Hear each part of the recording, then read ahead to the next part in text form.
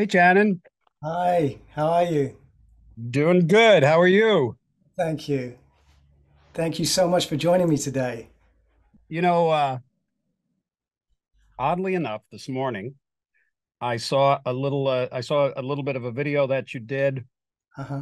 the Jazz Discharge party hats. Yes, yes. That one Yeah. came out last Friday. Yeah, I wanted to talk to you a bit about that today, actually. Sure. Um, I wanted to start really, I wanted to sort of chat with you about you know, your development as a musician and guitarist, particularly in the early years, just before and during your time with Frank Zappa. Um, Now, in the late 70s, you were studying at Berkeley in Boston, and you had done a transcription of the Black Page and sent it to Frank Zappa. And a little while later, he sent you a package with the music for the Black Page and a full score of Moenhoof's Vacation. So I was interested to know what were your initial impressions of the Moenhoof's Vacation score? Well, first of all, it was a stunner because I was at Berkeley and we have these little mailboxes, Mm. and there was a note in the mailbox that a bigger package had arrived. And I went and I got it, and I just couldn't believe it, that Yeah. Frank had sent me this stuff. I mean, there's a whole preamble story to it. Mhm. And I had seen some of his scores whenever I could find them, sort of printed a little bit here and there, very rare. So this was really the first big, beautiful score. And it was two pieces, I believe. It was Mo and Herb's Vacation, and then it was a piece called Yeah, Wola. Waula, however Got you that? say it. And that turned into something else. I don't quite remember. But I remember looking through it, just being completely fascinated, Yeah. and I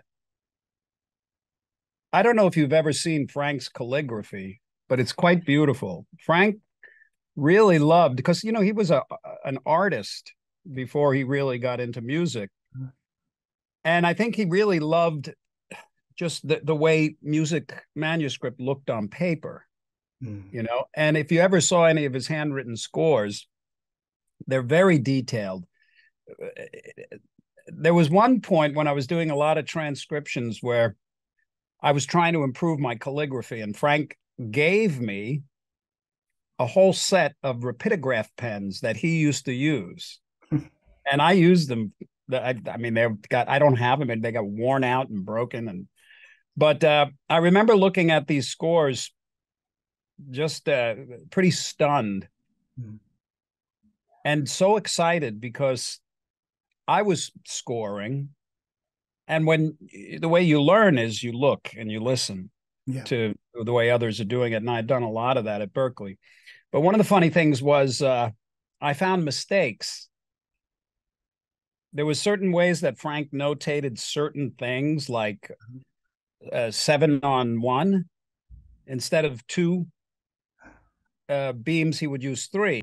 And also, I noticed some other spots where there was just, because back then everything was done in hand, so he would do the scores and then he'd give it to the copyists. And there was this one whole section where the clarinet, it was out of range, and it was out of range even if it was a transposed score. And I noticed that. So I kind of went through it and I made a couple little notes here and there. And then I wrote to Frank and I mentioned them. And he asked me to mark them and send them. And, but when I had met him in New York, he brought another score. He gave me another score. He gave me the I'm Stealing the Room score. 200 Motels. Yeah. And he gave me Pedro's Dowry Wow. and Sad Jane. I still have them. And he also gave me a giant score for Sinister Footwear. They were gigantic. They were like 2 feet. And I remember I was in his hotel room in New York. I was this young kid, I was 19. And we're looking through the score he gave me, and he wrote in it for Steve Vai because he could play it. And in one of the other scores, he wrote, This is an early copy, so there might be some errors. Mm. So we were looking through it, and I said, I pointed out that this septuplet was written with an extra bar, beam. Now, composers are very rigid with their notation, especially if they're accomplished composers. They want to hear about things they're doing wrong. And he kind of pushed back, and I knew I was right, but I wasn't. I was, okay, the book says da da da, but Frank would have none of it. Right. So he was, on the lookout for me to be wrong. And I said, this whole section here, the clarinet is totally out of range. And he looked at it and he was silent. And he goes, yeah, the horn doesn't go down that far.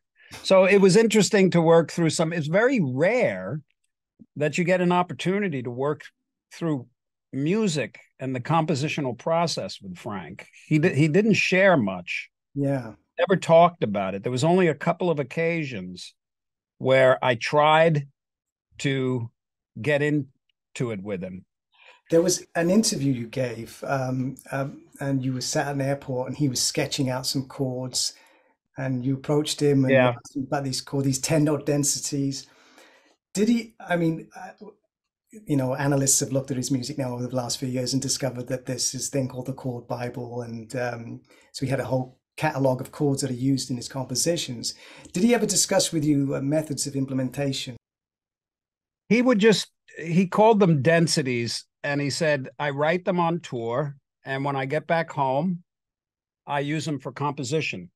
Mm-hmm. So if you listen to Frank's compositional music, that there's a method in there. There's definitely, there's nothing willy-nilly about what he's doing. He's creating harmonic tapestries based on his ear. And for a composer to do that, they create their own little formulas for how to use chords, how to stack things, So, no, I never really was able to have a discussion. Mm-hmm. The few times that I was, okay, so he wrote Alien Orifice and handed it to me on an airplane. And I'm looking at it, and I'm sitting in my seat, and I'm looking. I'm going to get a new piece of music from Frank. I'm trying to think, okay, how am I going to play this? Because he wanted me to play the melody. And I had a question about some articulations, and I go up to his seat and I say, what about here and here? How do you want me to do this? And he discussed it, and then he took a pencil and he wrote those septuplets, the really hard, fast ones, right on the plane there. And I said, fuck, I got it. I went back. The other few times that I've had a chance to sort of investigate his compositional psychology was when he was working on the synclavier, mm-hmm. because that was a whole new world for him. Yeah. Frank was he never set boundaries, and he was never rigid about boundaries, and he always looked to expand them. Even when he got you could just tell by the way he notated music. He was always pushing, and he did that in everything. He did it with his guitar playing. He did it with his what he would do to the guitars. He did it in rehearsals. He did it with his lyrics. He did it with gear. So when he got the synclavier, he would write to the company and tell them, you have to fix this, this, and this. And they'd be, falling over to keep up with Frank by writing software that fixed things that, were wrong. But I remember I got a chance to sit and watch him for quite a while as he was composing on the synclavier. And it's really it wasn't very uncommon to the way most people do it. You sit and you listen, but with the synclavier, he would slow it down and play things in. Like Night School is a solo that Frank did at a slower speed, And yeah, I wish I had more, I wish I could sit. I wish I had an opportunity to sit with him and really open up musically, but he kept a very solid wall. Yeah. It was almost like it was a secret. Yeah. Because the first time I approached him when he was we were in an airport, that story I told, I was just a stupid kid, and I sat down next to the maestro and I go, "Hey, what are you doing? What are you thinking about when you do that?" And at first he was like, "Go away," So I, and I'm like, "Whoops, I crossed the line." I tried to peer into the secrets of the composer. But then he softened up and he goes, "Come here." And then he started explaining certain things. And they were relatively conventional, but you can take conventional conceptuality, but it's the ear that's applying the notes that creates the outcome. Yeah. You mentioned Alien Orifice earlier on. I was going to ask you, when you were given the guitar parts, what were the technical considerations and mechanical decisions that you had to make when you were learning these pieces on the guitar? Well, it was based on how he wrote it and how much articulation he put into it. Sometimes he didn't use much because he would just want to hear the notes, and sometimes the articulation was very specific, so that might have a. But I at that time, I was a picker, and I wanted to play the melodies as they were written. So when you reading guitar music, you don't slur unless there's a slur. And Frank didn't write a lot of slurs, so it was all picked stuff. Mm-hmm. And he would not write guitaristically. He would just write melodies, like he'd sit at the piano and he'd figure stuff out, write it down, and then give it to you. And you just had to figure out how to navigate the fretboard with it. So I would take the pieces of music he would give me and I'd have to work on them. Mm-hmm.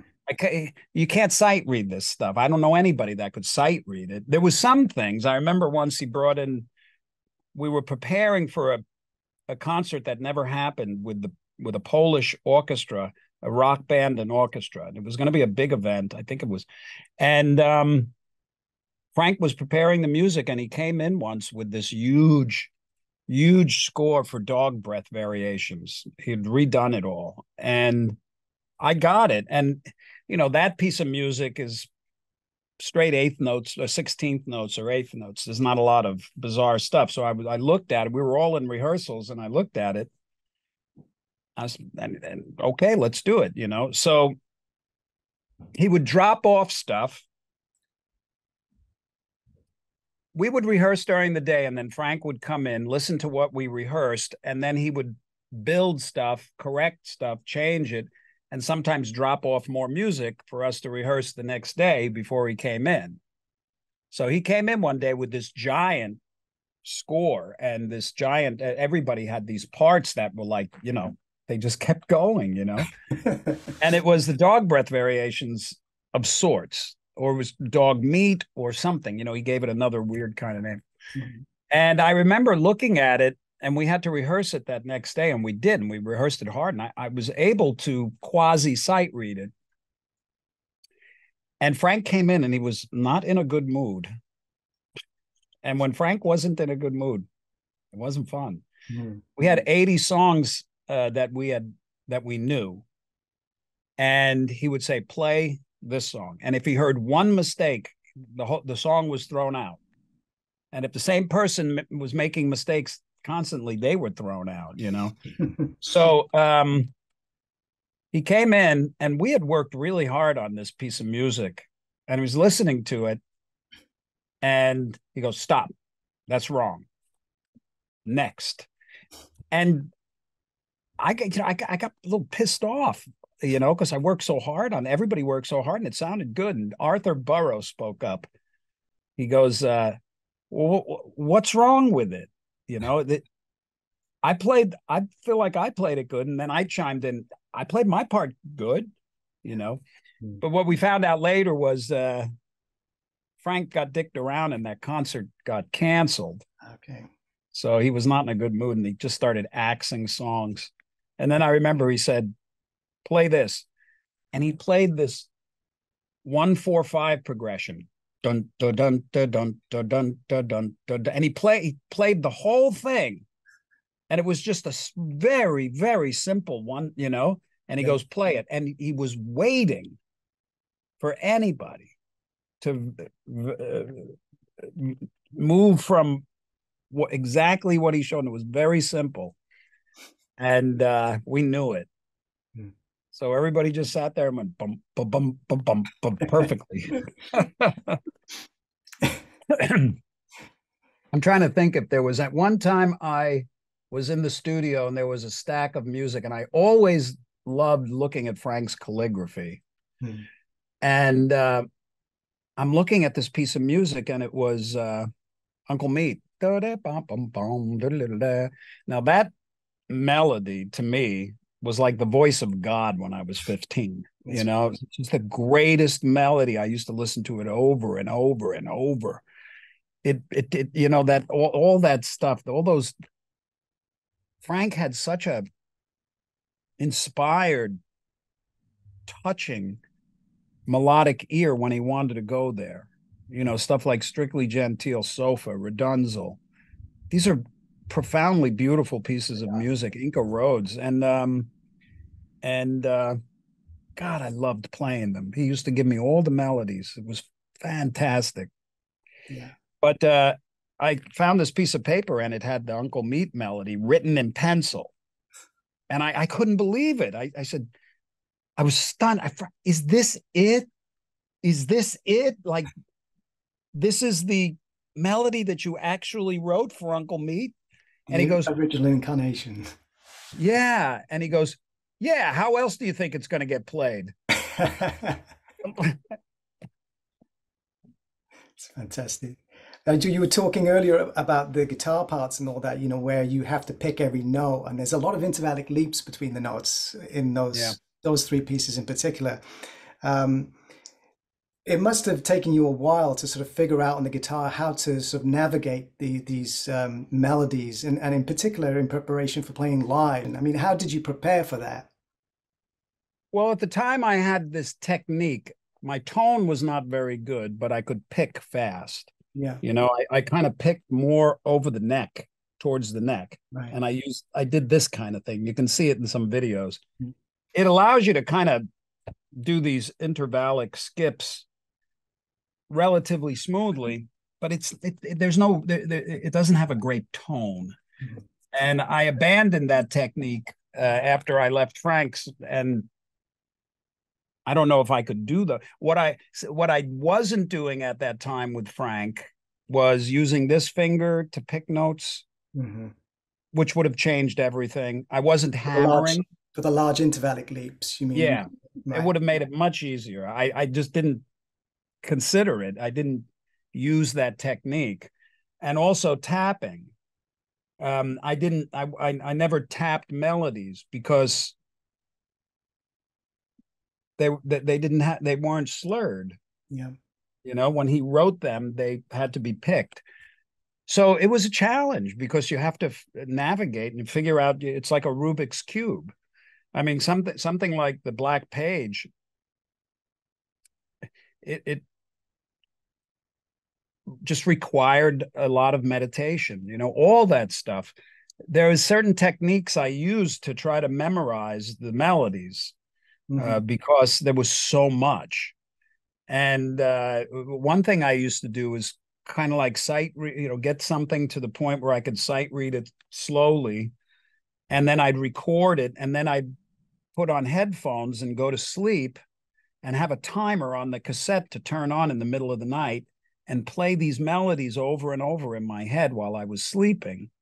Because I figured, well, maybe that'll reach my subconscious, you know. I delivered. I still can't. I look back at it and I think, how did I do that? You know, I mean, I was this kid, you know, I was 20 on the first tour. And it was rough because with Frank, we wake up at 9 a.m. You got to get to the airport. You get on a plane. You arrive in a city. And when you're in Europe, there was still customs at every border and money exchange and all that. Yeah. And then you go directly from the airport to sound check. You sound check up until doors. And during sound check, Frank would just change things around and write new music, and we'd record. It was constant. And then you get off stage after sound check, and you had 45 minutes before the show. And we had about 80 songs that we had. And I don't know, maybe there's 15 songs in a show or something. So Frank would write the set list 5 minutes before we went on the stage. And it was different every single night.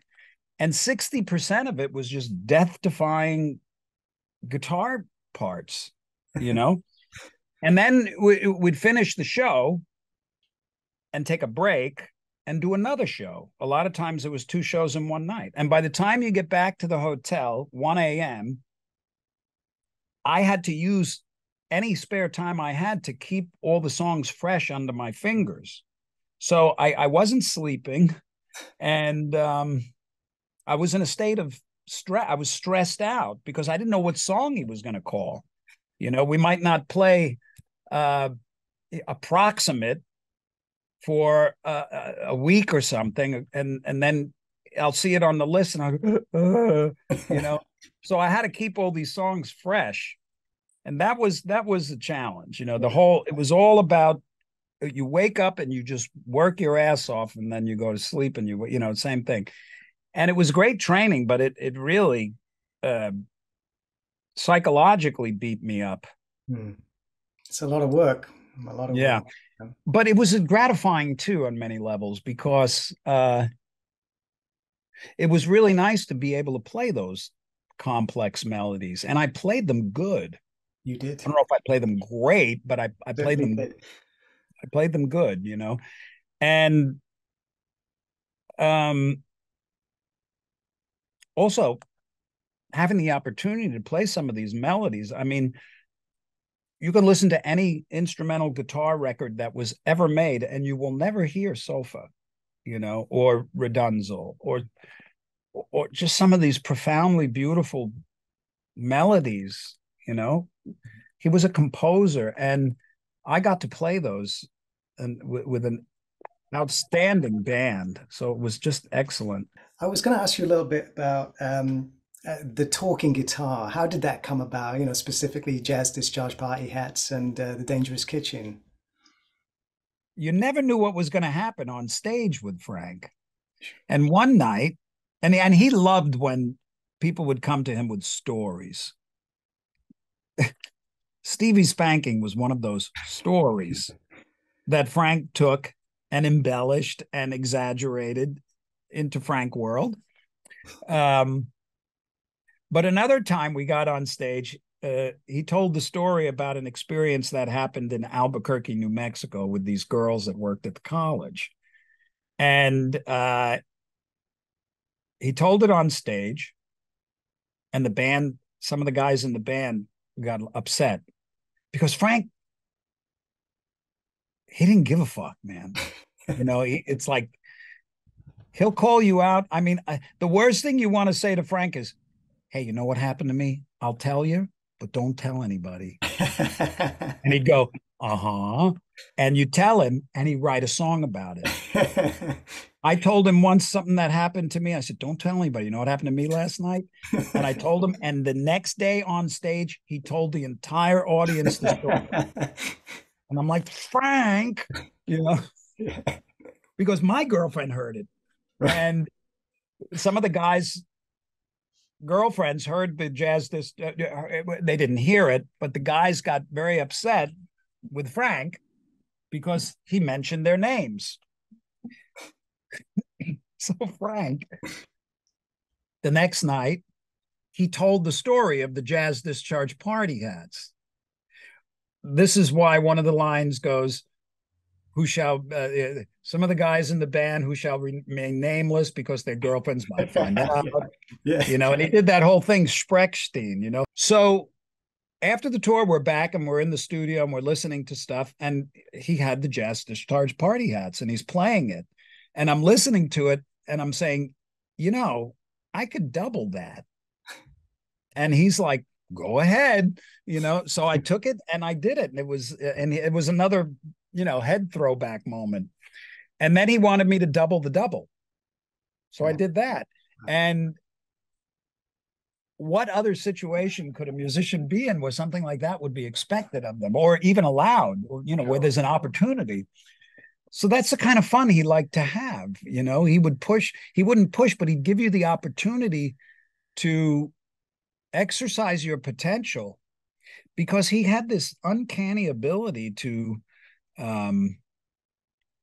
recognize your potential more than you. Yeah.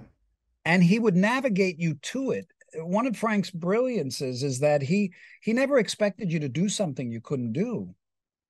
You know what I mean? He wouldn't give you things that you weren't good at. Sure. And this how he painted his tapestries with his musicians as the colors. And I remember when he mixed it and released it, the Jazz Discharge party hats, you could hear my guitars doing the doubling. And when I think about it now, there's so much more I would have liked to have done, because there was a couple of times where I threw some chords in and I got a great laugh from him out of that. But I would do it differently now. And I would play all those melodies differently because I have better technique, I have a better tone. So he subsequently remixed that piece and he mixed the guitars, the doubling guitar really low. And I was very disappointed about that because I worked hard on it and it's really cool. But I understand, you didn't want anything getting in the way of the vocals. Okay, so I'll give you kind of a whole rundown. So when I was very young, I lit up probably at about 4 or 5 years old when I discovered music, like a keyboard and how notes work. It seemed very obvious, very natural. I immediately felt like I understood the whole infrastructure of composition. I couldn't do it, but I was like, I get it. And within that was the realization that the compositional process, the creative part of it is infinite. You're never going to tap it out. And that's what I wanted to do. Because my parents had the music of West Side Story. And I loved it. It just really hit me because it's got historically beautiful melody, lyrics. It's got theater, and I'm a ham. I like performing. I like that whole silly, the stage performance thing. It had drama, love interests, beautiful music, and intense music. So I understood what was going on there, and I wanted to be able to do it. I wanted to own, operate, and control the compositional process. I'm just going to take a little aside because that just reminded me of a quote that Frank said once, and you won't hear it because he just said it in the kitchen. He said, "You have to learn to own and operate the word no." Isn't that great? That's a good one. Yeah. So anyway, so I started studying early on, very early. I remember when I got to 7th grade, I was taking this high school music theory class, and I took it all through my high school years, and I learned everything. I even started composing. I composed my first orchestra piece for the high school orchestra. But in that period, you can imagine what it was like to discover Frank's music, because he was doing all these things that I loved, compositional stuff. There was the comedy in it. There was great guitar playing. There was stories. There was intensity. There was beauty. And there was all of these things that nobody was offering. And it was done, incomparably like Frank,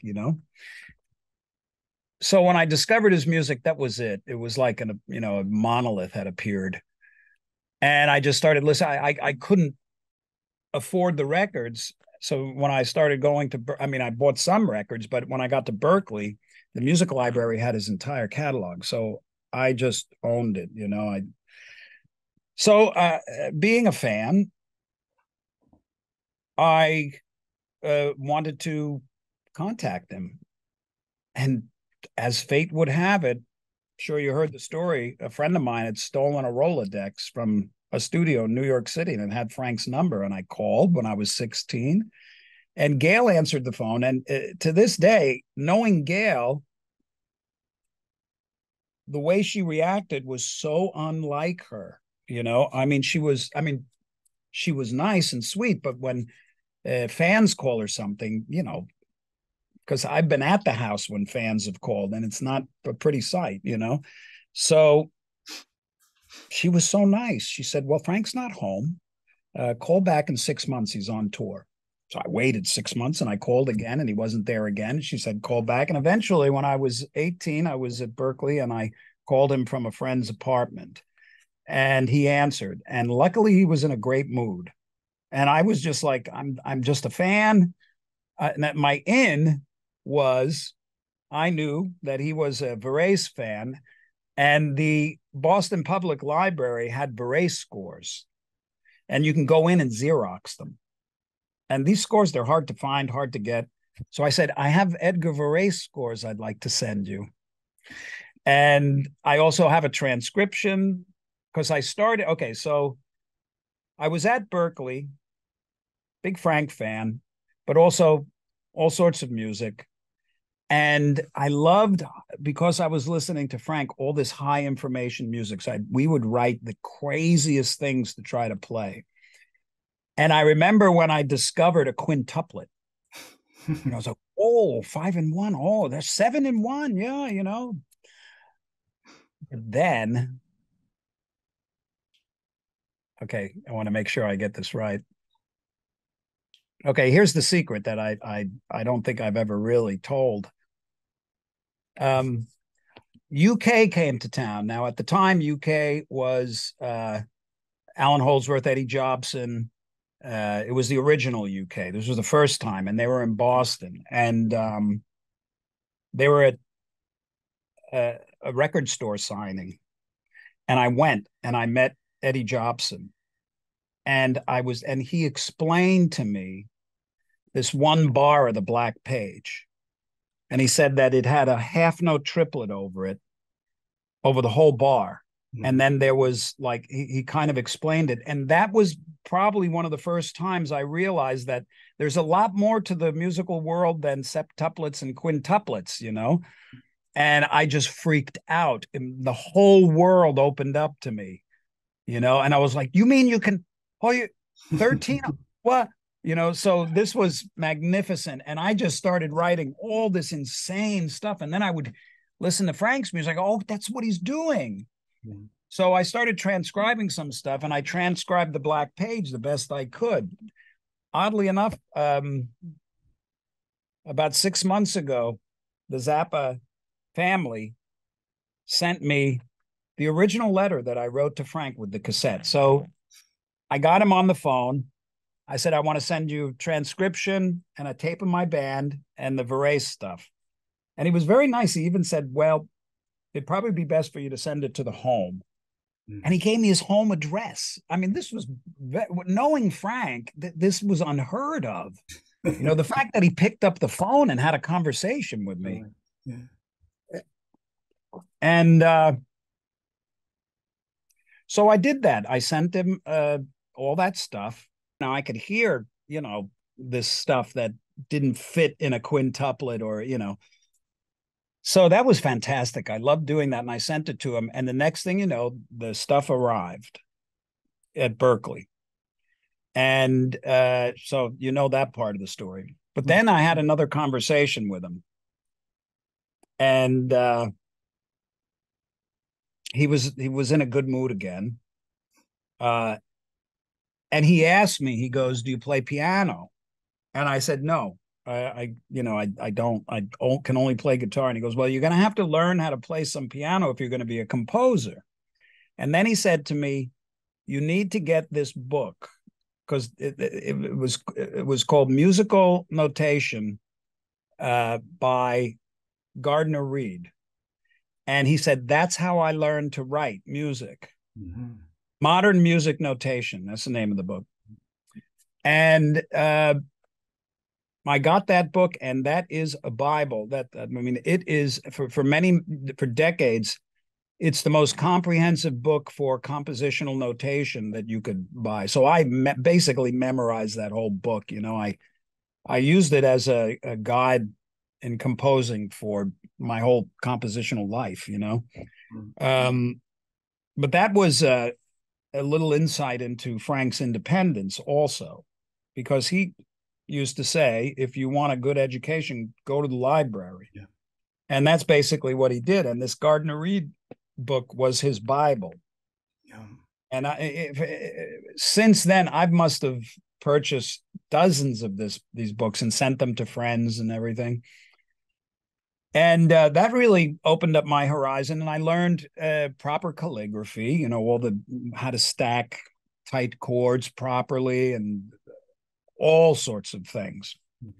Because I didn't want to be ignorant McNuggets, I wanted to do it right. I wanted to be that guy that, was an authority on it. I don't know why it was so fascinating to me. I just loved it. It was my interest. And he asked me he said, I'd like to audition you for the band. And I told him I was 18, and he said, forget it. But I'd like to hire you to transcribe some stuff. So it's been a while since I've put it together chronologically. So then he invited me to New York. It was the premiere of Baby Snakes. And that's what I went. It was funny because I walked to the St. Regis, and I go up to his floor, and this is a beautiful, one of the best hotels in New York. And I'm this kid, I'm 19. I've got really long hair. I've got an earring. I've got a leather jacket. I got a tattoo, and I'm like a rock and roll greaser. And I'm transcribing all this crazy stuff. And Frank had never met me. And I go up and I knock on his door, and the other door opens, and it's John Smothers, his bodyguard. And I'm scared to death, and I look like, he said, what do you want? I said, I'm here to see Frank. And all of a sudden the door opens up, and Frank looks at me, and he's giving me this look, and he goes, yes. And I said, hi, I'm Steve Vai. And he gave me the most peculiar look I've ever seen on his face. And I've never seen it again. He's just like, like this. And he goes, you're Steve Vai? And I said, yeah. And then he snapped out of it, and he became Frank again. And he goes, okay, come on in. And then we had that's when he gave me the scores and all that stuff. And then he gave me a tape it was 2 tapes. And this was when he was planning on doing the shut up and play your guitar stuff. And he wanted all this stuff transcribed. And he goes, I'm going to give you these tapes. You take them home, make a copy, and then bring these back to me. And if I find that they get out, what did he say? I forgot. It was very funny. Something to the effect of, I'm going to find you and bop you on the head. So I made copies of the cassette, and I started transcribing the stuff with the drum parts. So I started transcribing this stuff and sending it to Frank, and he was paying me $10 a page. And it would take me like a day and a half to do 1 page. And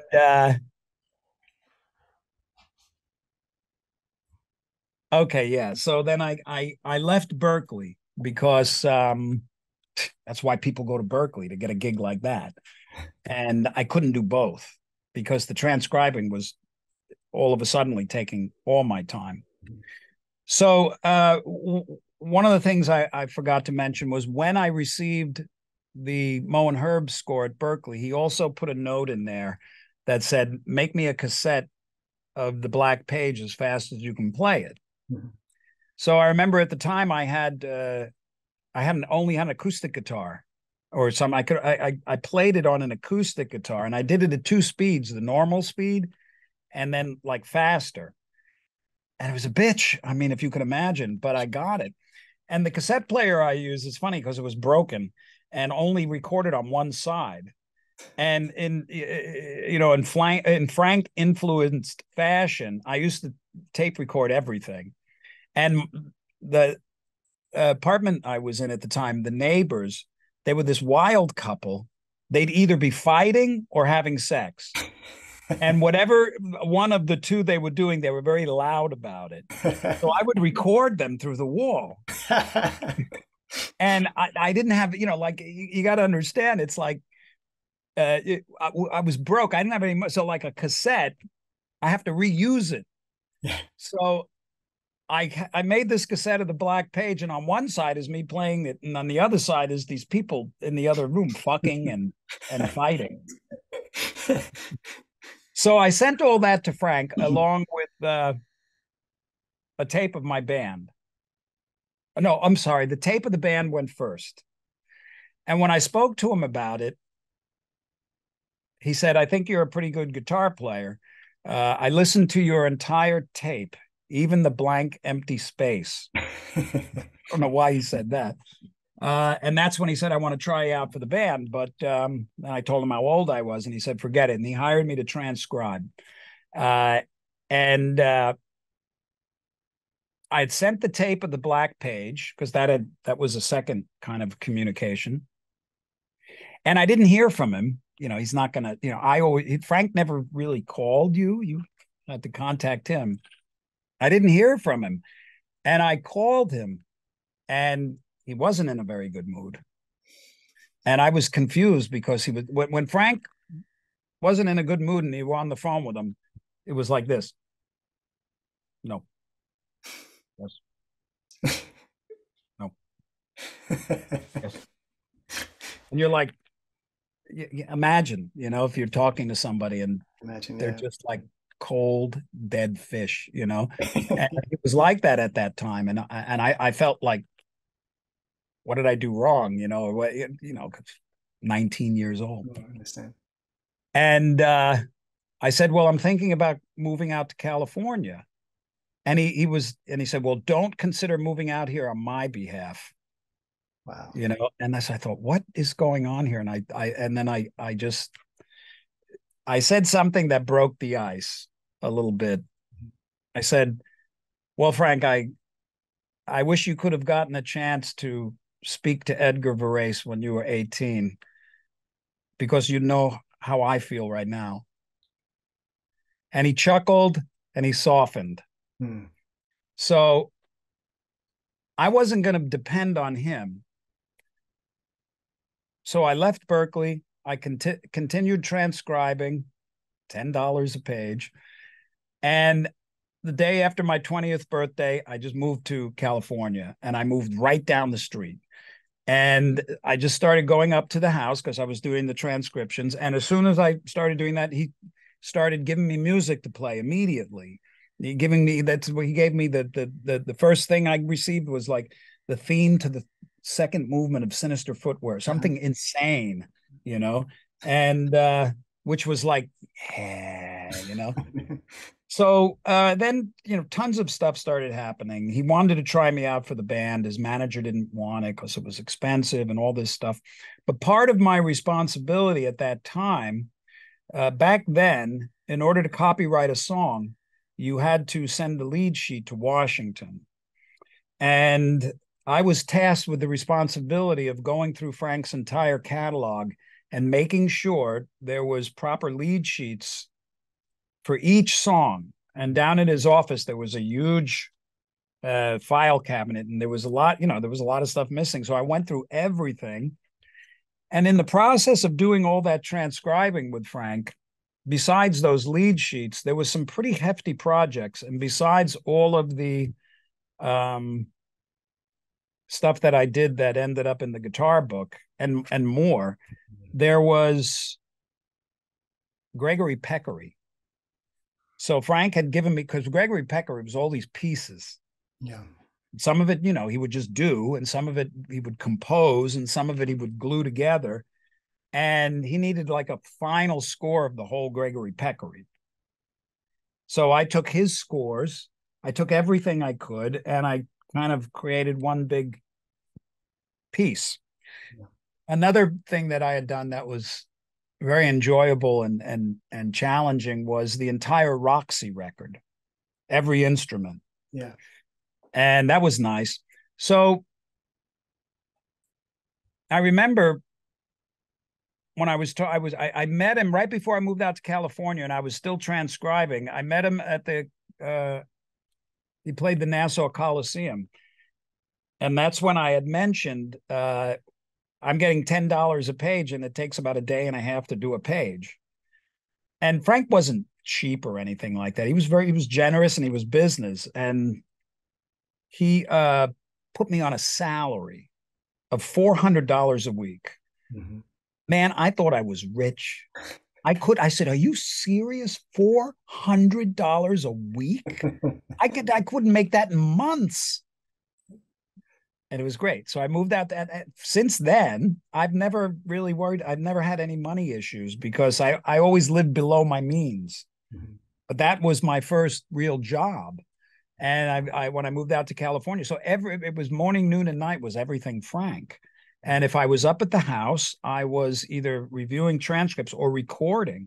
And then finally, he invited me to the sound check. I mean, the rehearsal and auditioned me. But there's a lot of little auditioning stuff along the way. I remember once, you know, the melody and Wild Love. Yeah. That was one of my audition pieces over the phone. With Frank, because his musical landscape was so vast and he was so into compositional things, he would give us just this incredible stuff to try to play. And he would always push you, you know. He wouldn't push you. He inspired you to push yourself. Because he would always say, "Can you do this?" You know what I mean? Yeah. So you wanted to, because Frank got a big kick out of when people would do extraordinary things. And one of the first things that I did that really, I think, he was impressed by was a piece called, it was originally a guitar solo called Persona Non Grata. Mm-hmm. And he had given it to me, and it was originally a live jam over the 3/4 E Lydian of He Used to Cut the Grass. And he said, transcribe, you know, can you transcribe this? One of many. So I did. And we were listening to it, and I said, you know, I can double that on the guitar. You know, because you wanted to, you know. And he said, go ahead, you know. So at the time, I didn't know how the recording process worked. I didn't realize that you could punch in.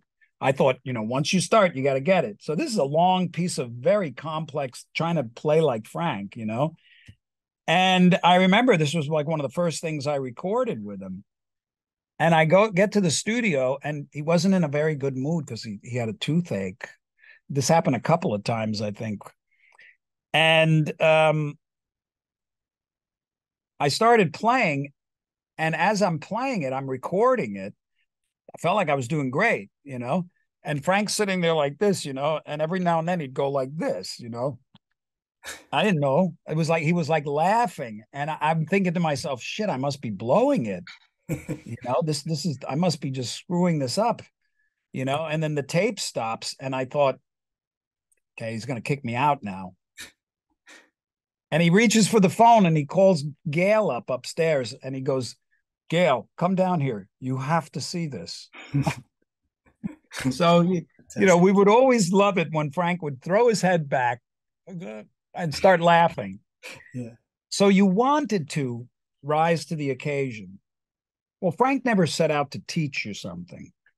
Do you know what I mean? He would never sit down and go, okay, then it goes like this, and then you have to learn how to do this. And then, you know, it was nothing like that.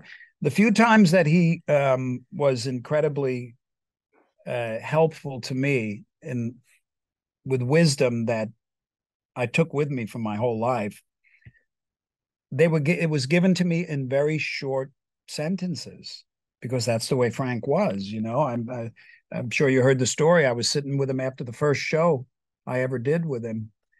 I was sitting the next morning having breakfast, and I said, "So how did I do?" And he said, well, I think you're a really good guitar player, but your tone sounds like an electric ham sandwich.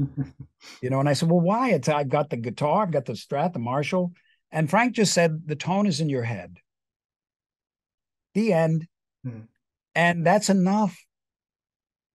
I've thought about it and I understand it, and I've used it. And I remember once I asked him when I first time I was at the house, can you give me some advice on being a musician?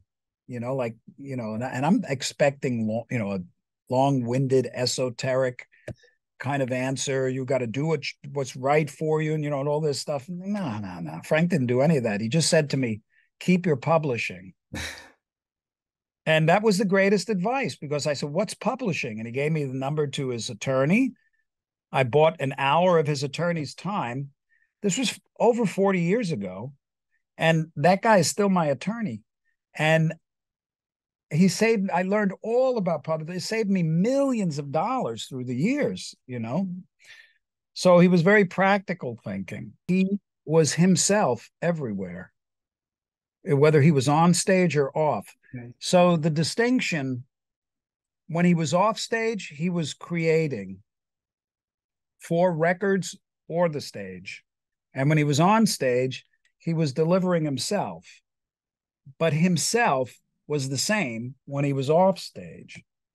Now, I can't say that about a lot of musicians, including myself. Something comes over you when you're on stage in front of people. But Frank was solid. He was solid.